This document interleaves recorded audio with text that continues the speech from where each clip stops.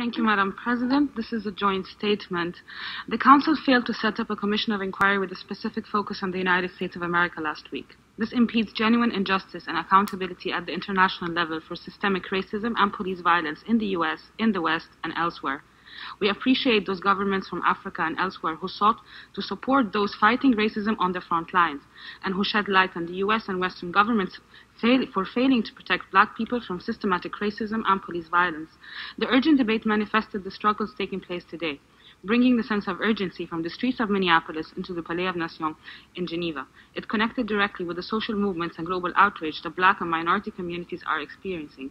We mark the extraordinary fact that the voices of victims' families resonated and were a central part of the debate, with Philonis Floyd's moving statement at the debate's very outset. We welcome the strong original resolution presented by the African group.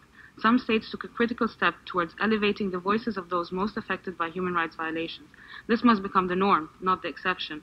This failure to advance an international investigation is not theirs. It is a reflection of the selectivity and the double standards displayed by many states, particularly Western states, in failing to apply the objective criteria to which they have committed in relation to one of their own. In doing so, they are complicit in maintaining and perpetuating entrenched systems of racism and white supremacy. Shifting the resolution from being specific to the US to being generic has served to subvert the debate into an all lives matter discussion, which has rendered invisible those who needed to be at the very center of the Council's attention. The situation in the United States fulfills many of the objective criteria that many states in this room have pledged to apply.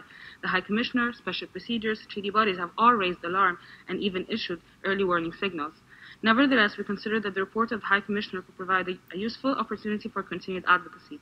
We call on all states, including the US, to ensure the office has the resources it needs for this mandate and to engage in good faith with this process and report with genuine self-reflection and commitment towards meaningful change.